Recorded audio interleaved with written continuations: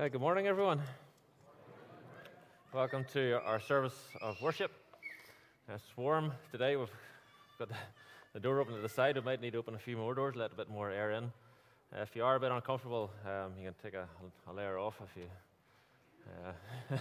You're probably pretty there already. Okay, fair enough. Yeah, fair enough. That'll apply to me more than anybody else. If you are melting, feel free to step outside if you need to catch a breath. It's just so humid today. But let's open our service in prayer. Let's pray. Father in heaven, we rejoice that we can be here and worship you in the name of Jesus. We thank you, Father, for all your goodness to us, for this marvelous weather that you have given us. And Father, we are just enjoying that. We ask, Lord, as we come here before you, that you would fill our hearts with your Spirit, that you would enable us to worship you as you deserve. And Father, as we meet in your name, may your Spirit move among us and upon us, Father, drawing people to yourself. Father, draw us all closer to you, especially those who do not yet know you. Father, we cry out to you for your salvation to come. Father, just thank you for our time together. We give you this time. Help us to focus entirely upon you in the name of Jesus. Amen. All right, now Robin and the team are going to lead us in praise. Well, good morning, everybody. I guess I have to give a shout out to all the dadas out there. Happy Father's Day, everybody who's a daddy. And of course, we have to acknowledge it to our very God in heaven, our Father in heaven. So we're going to start singing How Deep the Father's Love for us, guys, okay? So if you're all happy enough, if you're able to, just stand up with us, and we'll sing away, okay?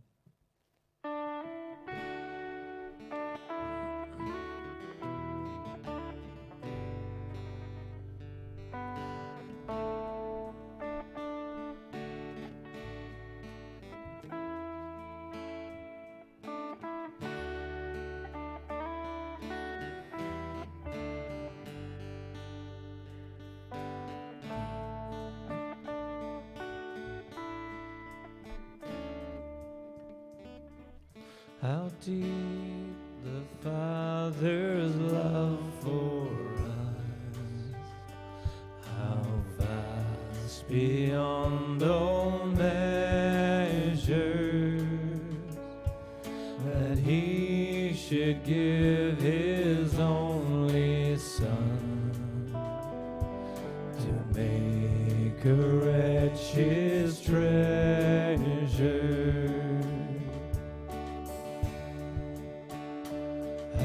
Great the pain of searing loss, the Father turns His face away, as wounds which mar the chosen one bring many sons to glory.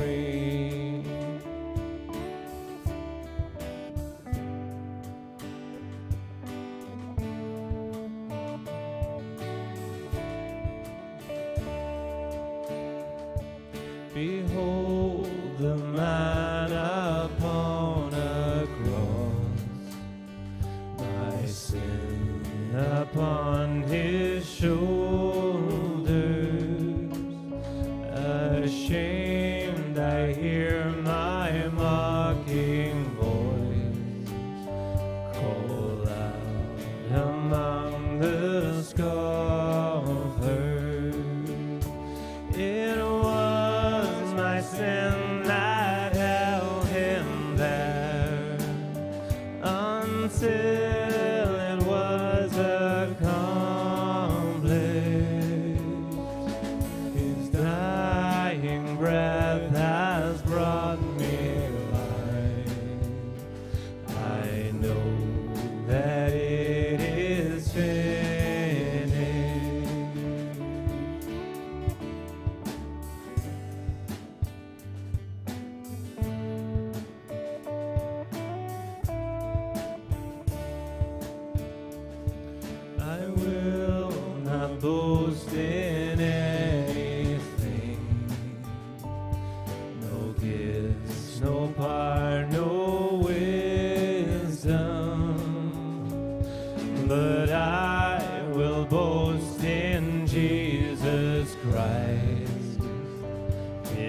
death and resurrection. Why should I gain from his reward? I cannot give an answer, but this I know with all my heart: his words have paid my ransom.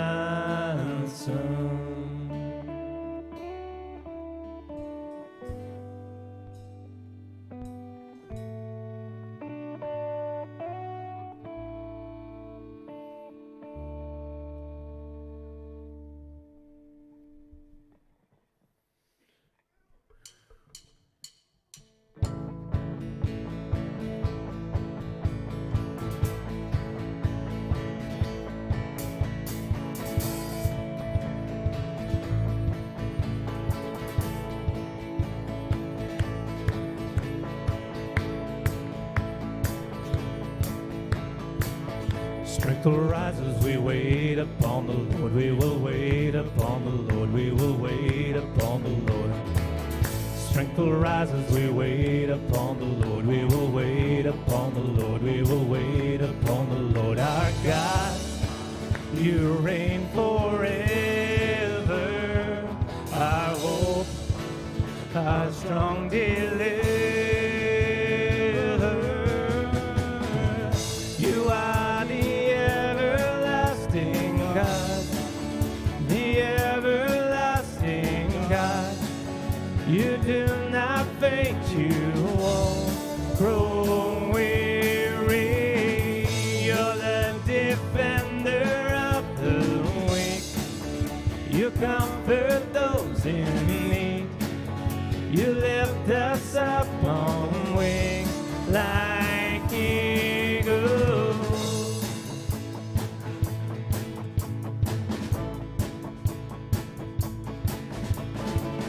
Strength will rise as we wait upon the Lord. We will wait upon the Lord. We will wait upon the Lord. Strength will rise as we wait upon the Lord. We will wait upon the Lord. We will wait upon the Lord. Our God, you reign forever. Our hope, our strong deliverer. You are the everlasting God, the everlasting God. You do not faint, you won't grow weary. You're the defender of the weak. You comfort those in need. You lift us up on wings like eagles.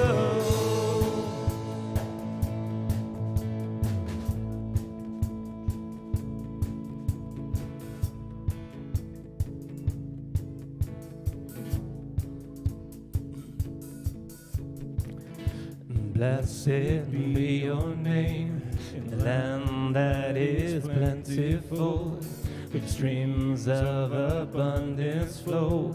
Blessed be your name. And blessed be your name when I'm found in the desert place, the walls through the wilderness. Blessed be your name. Every blessing you pour out, I'll turn back to praise. When the darkness closes in, Lord, still I will say, blessed be the name of the Lord. Blessed be your name, yeah. Blessed be the name of the Lord. Blessed be your glorious name. Blessed be your name when the sun's shining down on me, when the world's all as it should be. Blessed be your name. And blessed be your name and the road marked with suffering, but there's pain in the offering. conquering. Blessed be your name. Every blessing you pour out, I'll turn back to praise.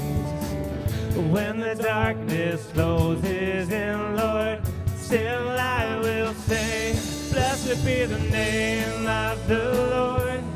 Blessed be your name, yeah. Blessed be the name of the Lord. Blessed be your glorious name.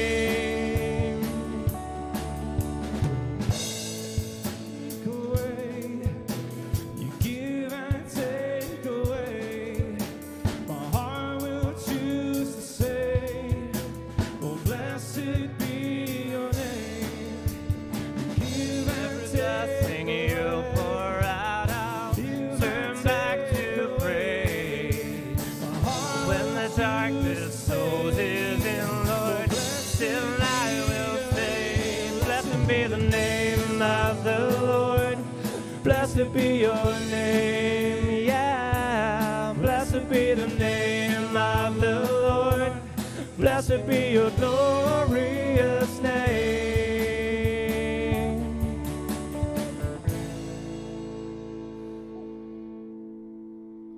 Oh, I'm tired now. All right, let's just come together in prayer, guys. Lord, we just love to be energized for you, Lord. We just want to lift your name on high. And we just thank you, Lord, that we can be here this morning with you to worship and lift your name on high, Lord. And we thank you so much that you're our Father. You're our Father in heaven, Lord. And you know, I just pray for people who perhaps their father has not been a good father, Lord. Find it hard, perhaps, even in fathership. Lord, I just ask that you stand beside them just to let them know that they're enough. And even the mums, let the mums know that they're enough too. That in your eyes, Lord, we are enough. We don't have to be anything else. You love us just the way we are, exactly how we are. There's nothing we can do. And we just thank you for your unending love. Thank you, Lord.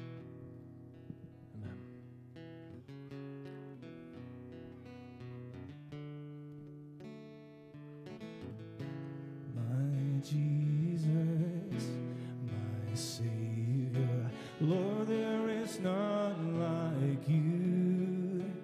All of my days, I want to praise the wonders of your mighty love.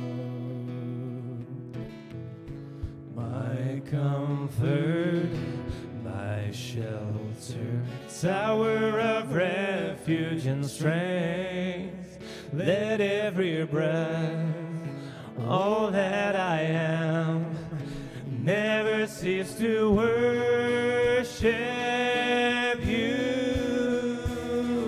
Shout to the Lord, all the earth, let us sing. Power and majesty, praise to the King. Mountains bow down and the seas will roar at the sound of your name. I sing for joy at the work of your hands. Forever I love you, forever I'll stand. Nothing compares to the promise I have in you.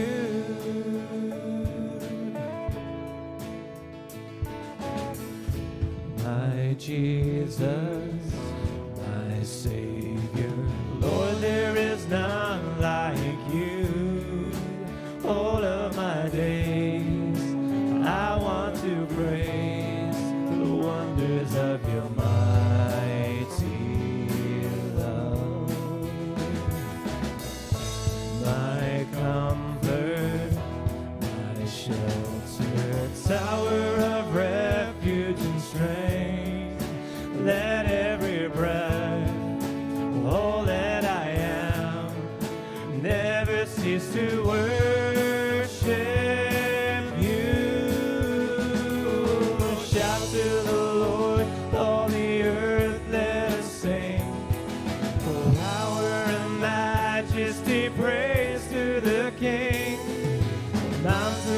down and the seas will roar at the sound of your name.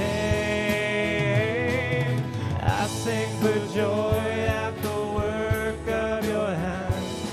Forever I'll love you, forever I'll stand. Nothing compares to the promise I have. Oh, nothing compares to the promise I have in you.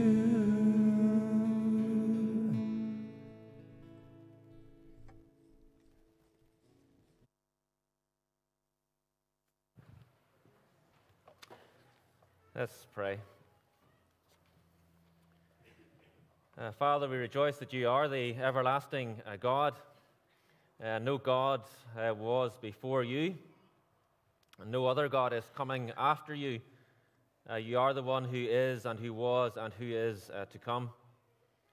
You are the sole Lord of heaven and earth, and there is none besides you. And so, Father, to you we come, and we bow down and acknowledge that you are God. Father, forgive us for our failure to acknowledge you in all things. Forgive us our sins. Cleanse us from all unrighteousness. And Lord, we cry out that you would create in us a clean heart and renew a right spirit within us. Father, transform our hearts and our minds, we pray, as we gaze into your word and as you move upon us by your Spirit. May we humble ourselves, Father, under your mighty hand, that in due time you may lift us up. Father, we worship you for saving us through Jesus, for the wonder of your love revealed to us in your Son, and for the gift of the Holy Spirit poured out upon us. May your Spirit rest upon us, Lord God. Lord, yes, pour out your Spirit. Heal our land, we pray. Revive our hearts. May your name be exalted in all the earth. Father, may your name be glorified among us today, every day. We ask it in the name of Jesus. Amen. Now, we're straight on to the announcements today. The young people, as you may have worked out, have their own program throughout the service today. They've broken up into different areas to pray. And it's great that Kids Zone and Sunday School are really taking seriously the need to teach our children to pray. Just to highlight a few announcements, I think Kathy, come on ahead. You have an announcement for us?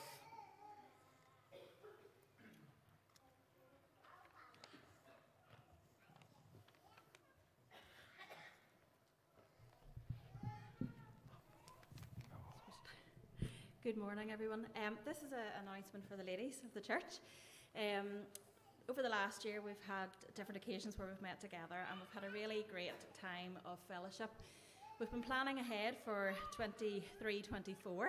So a couple of dates, it's on your announcement sheet, but a couple of dates we really would like to highlight is Saturday the 16th of September. After all the holidays are over with, we'd love to get together, go for a bit of a walk. If you don't want to walk, that's fine. We're going to have tea and coffee, we're going to do desserts. And there's Laura from Hope and Light is hoping to come and share just where they're at the minute in that project. So you're very welcome to come along. Another date for the diary is Saturday the 14th of October. It's the Irish Women's Convention. We've attended those over the last year, and it's just been such a blessing to anybody that has been. I could really encourage you all to come. This October, we've decided that we're going to extend it a little bit, and we're going to go out for tea after. So if you want to come for tea, you're very welcome. If you don't, you can go on. There's no problem at all. But please do consider those dates for the diary. We don't have a date or a time yet, just for the Saturday the 16th, but just listen out carefully, and we'll get that to you soon.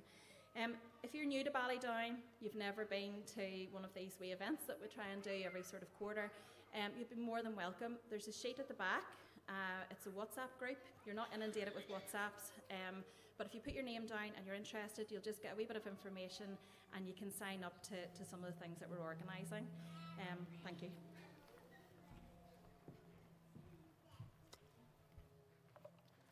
Thanks, Kathy. The Youth Fellowship barbecue is on Saturday over at the Walkers. There should be a social media link maybe coming up on the screen. There you go. If you scan that with your phone, you'll get all the details of it. And then we need help with Kids Zone and Senior Sunday School stops over the summer. As it says there, we will run Sunday Club starting on the 2nd of July for P1 to P7. And if you're able to volunteer to help out with that, please sign up on the sheet at the back. The resources are all there provided for you, and we thank Jennifer for putting all of that together. Session meets on Monday, tomorrow evening, that is, at 7:30. There's child protection training on Wednesday this week in 3rd Rathfriland at 7:30. If you're able to attend, please go along to that if you haven't had your training in the past 3 years, and let Elizabeth Smith know that you are attending. Girls Brigade, Sharon Moffat has set up a stand in the foyer. If you have girls who would be interested in signing up for Girls Brigade, then talk to Sharon. You can put their names down, and that's your expression of interest, your early registration, if you like. That's open to all girls, whether they have a background in GB or not. And then the General Assembly meets this week from Wednesday through to Saturday. The opening night is on the 21st at 7 p.m. That's an open event. You can attend if you so desire. Our new moderator, Sam Mahoney, will be installed. There is an open worship session on the Wednesday and an evening celebration led by the Reverend John T. Rhodes, who's a church planter in Leeds. Our Emma attended John T's church for a while, International Presbyterian Church. He's well worth hearing if you're able to go along to that. And you can listen in on some of the sessions that are being live streamed.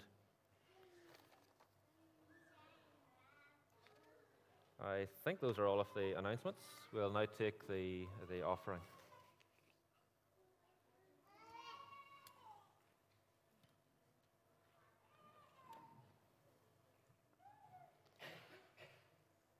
Let's pray. Father, we do thank you for all your goodness to us, for all your generosity, and for every gift. We return these offerings to you. Father, use all to your glory. We do pray here and around all of this world in Jesus' name. Amen. Now let's turn to God's Word. Let's read from Acts chapter 11. Page 1105 in the Bibles in the seats.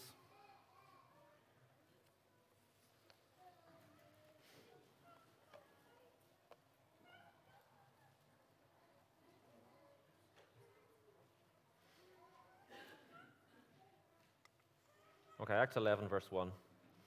The apostles and the brothers throughout Judea heard that the Gentiles also had received the word of God. So when Peter went up to Jerusalem, the circumcised believers criticized him and said, "You went into the house of uncircumcised men and ate with them." Peter began and explained everything to them precisely as it had happened. "I was in the city of Joppa praying, and in a trance I saw a vision. I saw something like a large sheet being let down from heaven by its four corners, and it came down to where I was. I looked into it and saw four-footed animals of the earth, wild beasts, reptiles, and birds of the air. Then I heard a voice telling me, 'Get up, Peter, kill and eat.'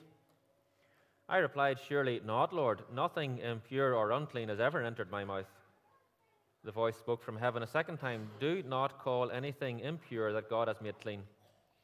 This happened 3 times, and then it was pulled up to heaven again. Right then, 3 men who had been sent to me from Caesarea stopped at the house where I was staying. The Spirit told me to have no hesitation about going with them. These 6 brothers also went with me, and we entered the man's house. He told us how he had seen an angel appear in his house and say, 'Send to Joppa for Simon, who is called Peter. He will bring you a message through which you and all your household will be saved.' As I began to speak, the Holy Spirit came on them as he had come on us at the beginning. Then I remembered what the Lord had said, 'John baptized with water, but you will be baptized with the Holy Spirit.' So if God gave them the same gift as he gave us who believed in the Lord Jesus Christ, who was I to think that I could oppose God?" When they heard this, they had no further objections and praised God, saying, "So then, God has granted even the Gentiles repentance unto life." Now those who had been scattered by the persecution in connection with Stephen traveled as far as Phoenicia, Cyprus, and Antioch, telling the message only to Jews. Some of them, however, men from Cyprus and Cyrene, went to Antioch and began to speak to Greeks also, telling them the good news about the Lord Jesus. The Lord's hand was with them, and a great number of people believed and turned to the Lord. News of this reached the ears of the church at Jerusalem, and they sent Barnabas to Antioch. When he arrived and saw the evidence of the grace of God, he was glad and encouraged them all to remain true to the Lord with all their hearts. He was a good man, full of the Holy Spirit and faith, and a great number of people were brought to the Lord. Then Barnabas went to Tarsus to look for Saul, and when he found him, he brought him to Antioch. So for a whole year, Barnabas and Saul met with the church and taught great numbers of people. The disciples were called Christians first at Antioch. During this time, some prophets came down from Jerusalem to Antioch. One of them, named Agabus, stood up and through the Spirit predicted that a severe famine would spread over the entire Roman world. This happened during the reign of Claudius. The disciples, each according to his ability, decided to provide help for the brothers living in Judea. This they did, sending their gift to the elders by Barnabas and Saul. Amen. Let's come to the Lord again in prayer. Let's pray. Father, we come before you, the Lord of the whole earth, and you command us to pray for all those in authority over us, kings and rulers of all kinds. So, Father, we do pray for our government. We ask, Lord, that we might have a government restored at Stormont. We pray, Lord, that the business of government would start again in our province and start moving forward and taking the important decisions that need made. We ask for the government in Westminster to rule wisely and to make just laws. Father, we look to you in all things. We want to remember our holiday Bible club coming up in the summer. We ask, Father, that there would be enough volunteers for that and for a Sunday club also, that our children might continue to be taught the Word of God and know more about Jesus. We thank you, Father, for the ongoing outreach in the Ground Coffee Shop and for those who have been coming faithfully along. And as we come up to our last session on Thursday, Father, we pray again that your word will be heard and understood. And we pray, Father, for those who are coming, Lord, to place their faith and trust in Jesus and find salvation in his name. Father, we pray that we will be able to find a premises in the town for our new outreach, our new church plant. We pray, Father, that you would give us grace with that and favor with those who are in control of all of that. We do ask, Father, that planning permission would be granted, Lord, and things could move forward. We pray for our General Assembly, Lord, and all the business that needs discussed over the 4 days. And, Lord, just give us grace, enable us, Lord, to consider all that's being put forward and to keep the Lord Jesus Christ at the center of all our discussion. Father, we do pray for John Kirkpatrick. We thank you, Lord, for his year that he has served as moderator. Lord, that he would know your blessing as he stands down. And for Sam Mawinney as he is installed for the coming year. Lord, give him grace and strength and wisdom as he goes around the churches and as he visits overseas, bringing encouragement to our friends and partners in different parts of the world. We pray, Father, for the work of the General Council and the seven different parts of its report that it will present. Lord, we ask for Noel McNeely as he presents those, and we pray for our clerk, Trevor Gribben, also, Lord, give them wisdom as they lead us through all of that business. Father, we pray for our own congregation. We ask, Lord, for those who are sick and struggling, Father, with whatever cause, Father, we ask for your healing. We ask for your hand upon them, Lord. For those who are deeply anxious and worried, Father, may they cast all their anxiety upon you, Father, and know your peace in their hearts. And for all those with whom we have contact, Lord, for those in our community, Lord, that we may bear witness to, Father, give us courage to share your word, and may we see people coming to know you in the name of Jesus Christ. Amen. I don't know if you've noticed, but Saturday is Busk Fest, and there'll be people up and down the main street, and guys playing guitars, and maybe ladies as well, and they're handing out prizes for who can do the best. It's a good opportunity, actually, for us to do some outreach, and if you would be interested, roughly the 3 hours between 1 and 4 on Saturday, I'm happy to go down to Solitude Park, take the sketchboard, set it up, and see if I can talk to people from the sketchboard. If you're interested in doing some outreach or something there in Solitude Park and maybe up and down the street, talk to me afterwards. I realize I'm doing this kind of informally and off the top of my head, but it'd be a great opportunity. If you're interested, we maybe need just about half a dozen or so people. We can go with tracts and information. We can stop and talk to people for those three hours in the town on Saturday, assuming the weather holds, of course, and all that. But if that interests you, talk to me afterwards, and we'll see what we can organize between now and Saturday. Okay? Now, let's turn to that passage that we read in Acts 11.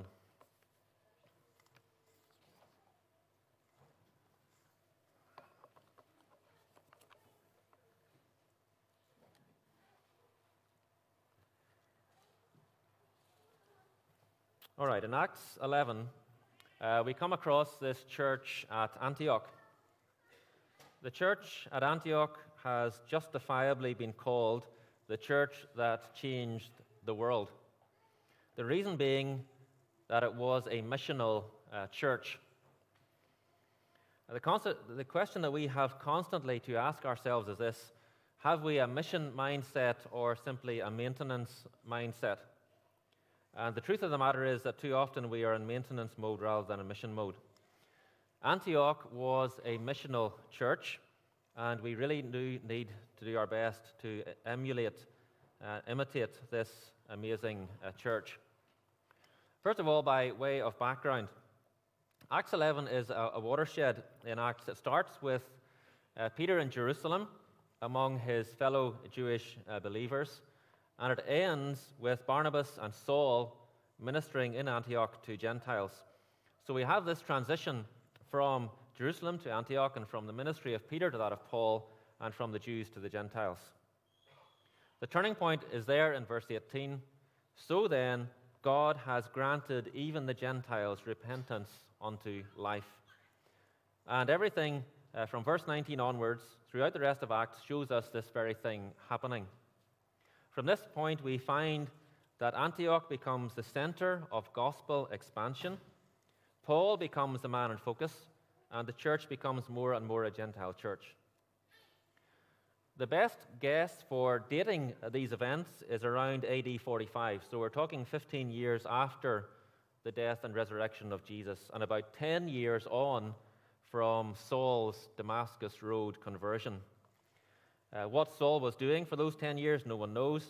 We just know that Barnabas fetched him from Tarsus. At this point in time, Antioch was the third largest city in the Roman world after Rome and Alexandria. Athens, by contrast, was a tiny backwater of a place compared to Antioch. Athens, maybe 10 or 20,000 people. But Antioch, population possibly heading for 500,000, made up of Greeks, Romans, Arabs, Egyptians, Syrians, and Jews, perhaps 50,000 Jewish people. Antioch was the capital of the province of Syria. It was the military headquarters of Rome in the east. It was a trade center, a cultural and religious melting pot. According to the Jewish historian Josephus, Herod the Great, he's the guy who built the temple, who tried to kill the infant Jesus. Herod the Great, to impress Rome, paved the main street with 2.5 miles of polished marble and a covered walkway supported by 3,200 columns. It was a cesspool of vice. Juvenal, a Roman writer, complained that the sewage of Antioch flowed all the way to Rome. So here's Antioch, the largest city in the Roman East, a trade center, a melting pot of humanity, a cesspool of filth and every kind of depravity. And where does the Lord, by the power of the Spirit, plant the Gentile mission? Answer, Antioch. There was a missionary whose name I cannot recall. He said, always plant your mission within a yard of hell. Why? Well, because that's where the lost are. It's a bit like the bank robber who was asked why he robbed banks, and he says, well, because that's where the money is. The Lord planted his mission to the Gentiles in pagan Antioch because that's where the lost were. And it was the church in Antioch, not the church in Jerusalem, that changed the world. Why? Because it was a missional church. Why do we want to plant our outreach in the middle of the town? Because that's where the people are. You need a car to get here to Ballydown, but people walk up and down Newry Street all day long. And it's where we want to be, if at all possible. I wish I could tell you that we have a place already sorted, but we don't as yet. Now, what are the characteristics of this world-changing missional church? First answer to that question has to be courageous evangelism. Verse 19. Those who had been scattered by the persecution in connection with Stephen traveled as far as Phoenicia, Cyprus, and Antioch, telling the message only to Jews. Some of them, however, men from Cyprus and Cyrene, went to Antioch and began to speak to Greeks also, telling them the good news about the Lord Jesus. You can see the point there, can't you? And remember that this is 15 years on from the resurrection and the command of Jesus to take the gospel to all nations. Up to this point, only Jews really were hearing the gospel, apart from a few notable exceptions like the Ethiopian eunuch and Cornelius. But now men from Cyprus and Cyrene break the barrier completely, and they go directly to the Gentiles. Result, massive breakthrough. Great numbers of people believe. These men are what Tim Keller called mavericks, and they were, but they were also ordinary men. For example, we can think of extraordinary individuals, men like John Wesley and George Whitefield, who were mavericks in their day. At times, they even found themselves shut out of the pulpits. So they broke that barrier, took to the open air, and preached and saw multitudes converted. W.P. Nicholson in this country was another maverick. His blunt and direct style of preaching offended many people, but that man's ministry sparked the last revival seen in this province in the 1920s, and thousands of people were converted. Now, those mavericks were well known. They were famous individuals in their day. But the mavericks in Antioch were ordinary men whose names have not even been recorded for us. And what we need today, more than ever, are these anonymous mavericks. People who are happy to be unknown, happy to be anonymous, happy to fly below the radar, but who are not happy unless they are sharing the gospel and finding ways and means of getting the message out. And we have an opportunity on Saturday, God willing, if we can take it. We need courageous evangelists. We need men and women, ordinary men and women, marked by a concern for the lost and for the glory of God that drives them to share the gospel. And those are the critical marks of someone who is an evangelist: a deep concern for the lost and a concern that God's name be honored. Some time ago, we took as a series gospel-shaped outreach, and we had John Lawson along to help us think about that. But as yet, I don't think we have reached the point where we have made personal evangelism normal. Mes McConnell, who's planting churches all over Scotland, talks about the need to create a culture of evangelism in our churches. And he's right, and we need to work on this. Courageous evangelism is the mark of a missional church, and it needs to be restored among us. The next mark of a missional church is conversion growth. Verse 21, the Lord's hand was with them, and a great number of people believed and turned to the Lord. Also, verse 24, a great number of people were brought to the Lord. PCI as a denomination is in rapid decline. The same is true for all of the main denominations in our province. There's a very extensive report highlighting this decline, which will be presented later this week at the General Assembly.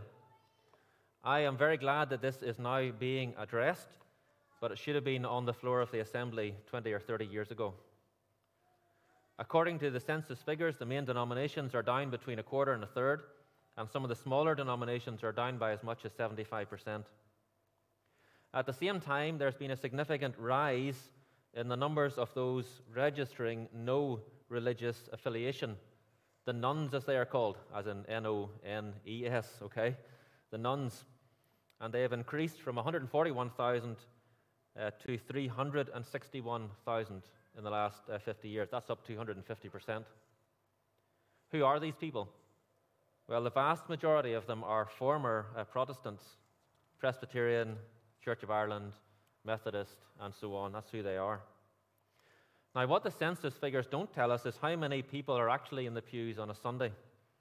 That's a much worse figure, especially since COVID. The census says that PCI is down 25% since 1970, whereas our own figures say that we're actually down 50%. What has happened? Well, we have ceased to be a missional church. PCI has not been marked by conversion growth in at least the last 50 years. What has gone wrong? Did we as a denomination get bogged down in the middle of the troubles, batten down the hatches and not reach out? Yes, we did in reach. We saw people converted from within, but those numbers of people being converted did not keep pace with those who stopped attending.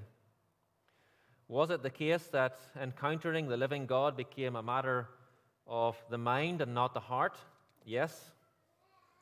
The Bible became more of a textbook and a source of doctrine than the means of knowing the living God. And the church became more of a social institution than an outpost of the coming kingdom. It was the same, of course, in the time of Jesus. Religion always tends to take over. Jesus said to the Pharisees, "You diligently study the Scriptures because you think that by them you possess eternal life. These are the Scriptures that testify about me, yet you refuse to come to me to have life." John 5:39-40. These things are a major challenge for us.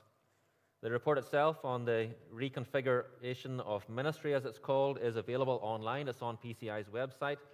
I don't have space here to summarize it, but you can download it. The report acknowledges that PCI may get a whole lot smaller before it ever gets any bigger. So there's plenty of realism there. It says that PCI is faced with 5 tasks all at once. 1, closing churches. 2, managing the decline of some churches towards closure. 3, supporting other declining churches back into growth. 4, supporting growing churches. And 5, planting churches.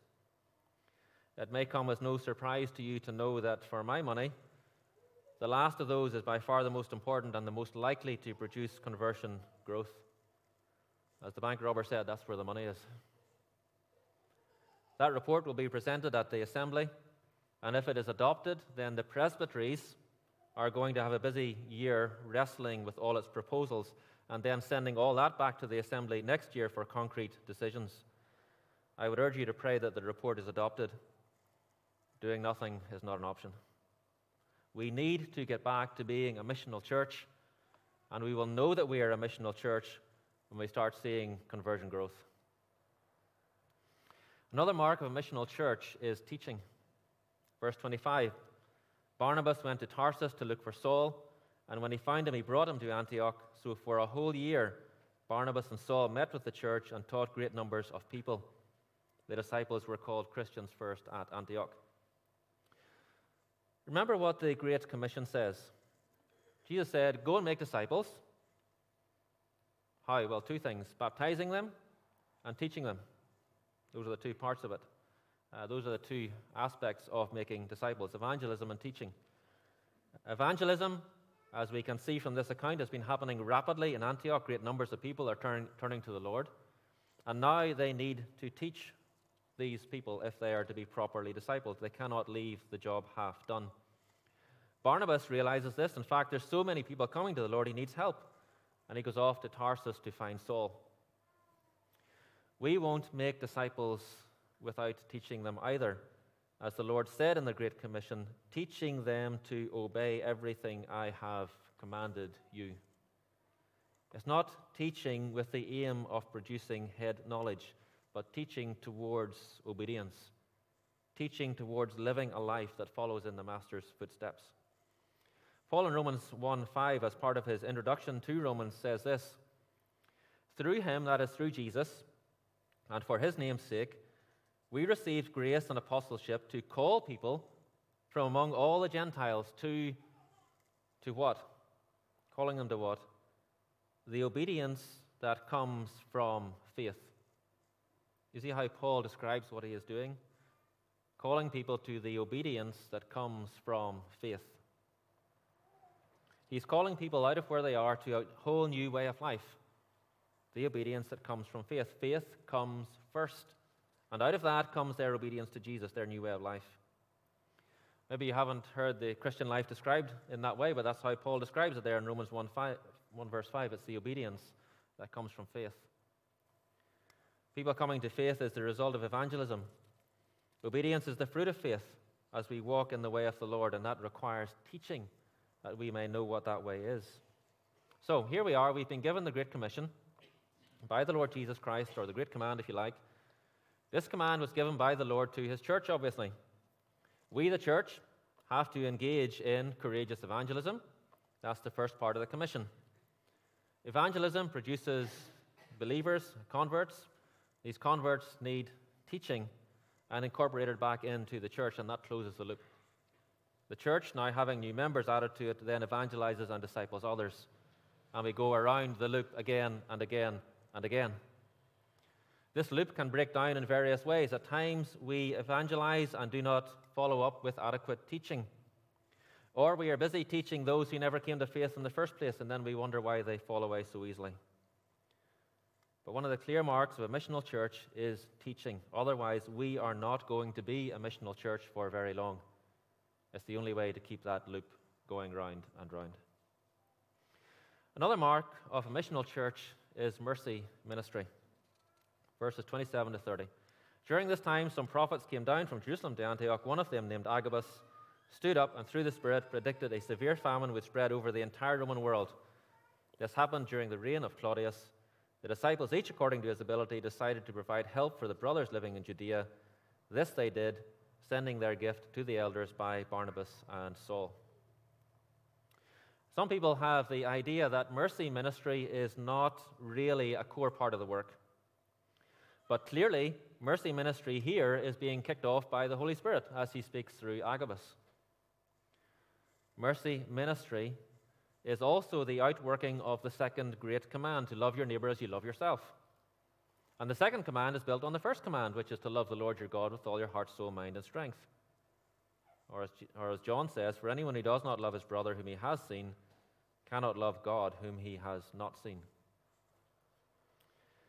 At the same time, it's very important to note the order here. Evangelize, convert, teach, repeat, and out of that comes mercy ministry. If that is not the order, then we're heading for disaster. For a start, mercy ministry without all of the rest of this in place will convert no one. The gospel, at the end of the day, is a message, and that message has to be put over in words. And secondly, mercy ministry without the rest is simply unsustainable. Very soon, the whole ministry would have to die for lack of funds and lack of people. And isn't that what happens? There are churches up and down the province engaged in active and good mercy ministries at home and overseas, but it is not sustainable unless the rest of this is in place. It's not sustainable in terms of finance. Even more critically, it's not sustainable in terms of people who aren't there to do the work if we are not, in the first place, missional churches. If we are not fully engaged in the Great Commission, in courageous evangelism, seeing conversion growth, teaching new believers, and closing the loop back to the church and repeating that, then we have no mercy ministry on an ongoing basis. Most of the overseas work of PCI is mercy ministry, and it is in decline. We cannot sustain it. People are not coming forward. And is it any wonder that we cannot also sustain our ministry in PCI? We don't have enough people coming forward. Why? Well, again, because we have ceased to be a missional church. Yes, mercy ministries are one of the marks of a missional church, because only a missional church can sustain mercy ministries in the long term. Finally, and for my money, the supreme mark of a missional church is that the Holy Spirit is at work. And you'll see this right throughout the whole chapter. It was the Holy Spirit who directed Peter to go to Cornelius in the first place. It was the Holy Spirit who fell upon the audience as Peter began to speak, verse 15. In fact, he came upon the Gentiles in exactly the same way as he came upon the believers on the day of Pentecost. That is emphasized. This fulfilled what the Lord said, as Peter went on to say, verse 16, "Then I remembered what the Lord had said, John baptized with water, but you'll be baptized with the Holy Spirit." Later on, as the Gentiles start turning to the Lord in greater numbers, Barnabas is dispatched to encourage the work, and he's a man like Stephen, full of faith and the Holy Spirit. Agabus, speaking by the Holy Spirit, prophesies about this famine that is coming, and immediately the church responds to the direction of the Holy Spirit. They get aid together and send it off. They don't even wait for the famine to arrive. They listen to what the Spirit is saying to the church, and they get on with it. Surely it is obvious from this passage and throughout Acts that it is the work of the Holy Spirit that produces a living church. And where this is not the case, you just have mere religion. Somehow, the idea became that built on sound doctrine and good church structures, we might know the living God and therefore produce spiritual life and vitality. But that, in fact, is upside down. It is spiritual vitality that produces sound doctrine and a healthy church, isn't it? We must have the new birth and the transforming power of the Holy Spirit, or the rest is just empty. It's just structure. You could build the most amazing car in the world, but without fuel, it's just a museum piece. And is this not largely where we are in our denominations, more like museums to a vibrant past? Where do we begin to fix this? Tim Keller, who passed away just last month, sought to recover this. He talked about the need for gospel renewal. By that term, he meant two things: the need for corporate renewal or revival at the level of the denomination, and the need for personal renewal and revival in each one of us. He maintained strongly and rightly that gospel renewal has to function at both levels if we are to have healthy, growing churches. True spiritual life begins with the transformation of the individual by the new birth. And the new birth is what God does within us as we take hold of Christ by faith. I think one of the reasons Jesus described conversion as a new birth is to emphasize the fact that birth is not something that we have anything to do with. We do not give birth to ourselves. Nothing gives birth to itself. It doesn't work physically and it doesn't work spiritually. It's amazing how often the natural world illustrates the spiritual, but then, of course, it's the same God who made all things, both natural and spiritual. The Christian life begins with the work of the Holy Spirit in the new birth and continues with the work of the Holy Spirit within us. Likewise, the Christian church began with the work of the Holy Spirit on the day of Pentecost, giving birth to this new thing on the face of the earth, and continues through the acts of the Holy Spirit in power through the church. In PCI, we're at last beginning to ask ourselves some very hard questions about the reconfiguration of ministry, albeit very late in the day. But if we do not return to being a missional church like the church in Antioch, then we are no further forward. And I say that because my concern is right there in the title of the report, Reconfiguration of Ministry. Because if all we are doing is rearranging the pieces on the board, then we are not addressing the heart of the problem. And the heart of the problem is spiritual, not structural. The only way in which we will recover our character as a missional church is revival and renewal of ourselves and the church itself. How does such a thing begin? The answer is prayer. Revivals and renewal all begin with prayer. They begin when we get desperate enough to get on our knees and cry out to the living God for mercy. Mercy upon us and upon our land. 2 Chronicles 7:14 is often quoted, "If my people who are called by my name will humble themselves and pray and seek my face and turn from their wicked ways, then I will hear from heaven and will forgive their sin and will heal their land." That's the promise of God to us. To access the promise, we need to do what it says and humble ourselves and pray. And along with prayer needs to be a recovery of the heart of the gospel. We have to start with this, that we are sinners in the hands of an angry God and we deserve all that's coming to us. When that is understood, then we can turn to Jesus and find the salvation that he offers. We can find salvation in the one who says to us, "You will see heaven open and the angels of God ascending and descending on the Son of Man," John 1:51. Jesus came to open heaven. He came as the stairway between heaven and earth. And when we come to him, we enter into life in his name. We need to recover ourselves as a missional church. We need to be like this church in Antioch, marked by courageous evangelism, conversion growth, sound teaching, which then results in mercy ministries, and above all, there needs to be clear evidence of the Holy Spirit at work. It was tremendously encouraging to see a few weeks ago the powerful effects of a move of the Holy Spirit over in Asbury in the United States. How we need such moves of the Holy Spirit here. As you look outside, you will readily realize that we've had 4 weeks or so of zero rainfall, and the grass and it's turning brown, and the crops are not growing. Now that the rain has come on the dry land, everything will be jumping out of the ground once again. And again, doesn't the physical illustrate for us the spiritual? We need the Holy Spirit to fall like rain on our dry, parched souls and bring life to the spiritually dead who are all around us.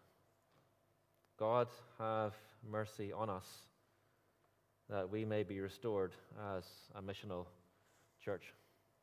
Let's pray. Father, you have given us your word for a reason, that we might look into it even as a mirror, and Father, see us as we really are. And Father, we do not live up to this church in Antioch, so we cry out to you, Father, for your Spirit to fall upon us like rain from heaven. Father God, change us. Make us into a people and a church, Lord, that will really reach out, Lord. That we will seek and save the lost, Father. And train up those, Lord, who come, that they may in turn go out. Father, forgive us. Father, come, we do pray, by your Spirit, and move among us and change us, Lord. Make us once again a missional church. In the name of Jesus we cry. Amen. Team are going to come back and lead us in our closing worship. If you're a visitor, see visitors around, you're very welcome to stay for tea and coffee, both in the foyer and in the hall. Please do chat to us. There's the GB stand in the foyer as well. Talk to Sharon. There's prayer ministry to your left. Please, if there's anything on your heart that you need a prayer for, you need covered in prayer, please make your way over there. Thank you.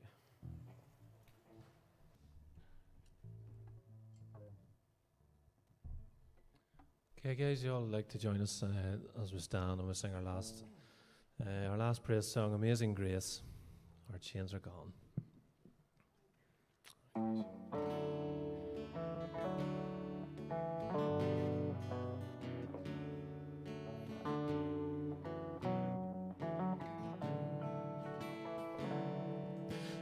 Amazing grace, how sweet the sound that saved a wretch like me.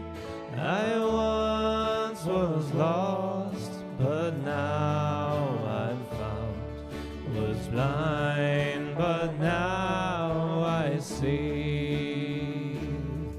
'Twas grace that taught my heart to fear, and grace my fears released. How precious did that grace appear the hour I first believed. My chains are gone, I've been set free. My God, my Savior has ransomed me, and like a flood His mercy reigns, unending love, amazing grace.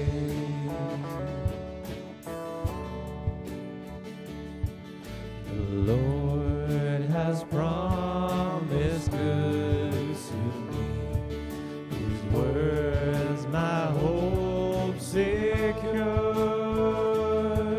He will my shield and portion be, as long as life endures. My chains are gone, I've been set free. My God, my Savior has ransomed me, and like a flood His mercy reigns, unending love, amazing grace.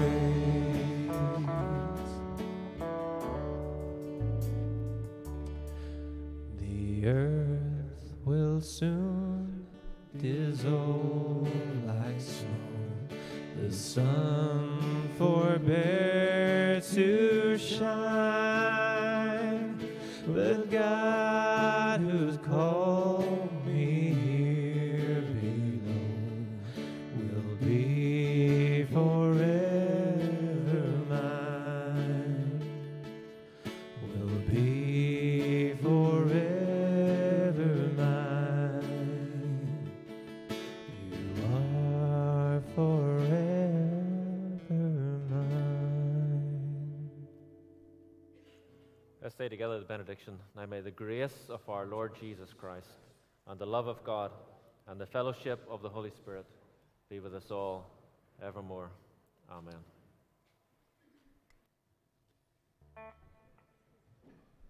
Oh, sorry.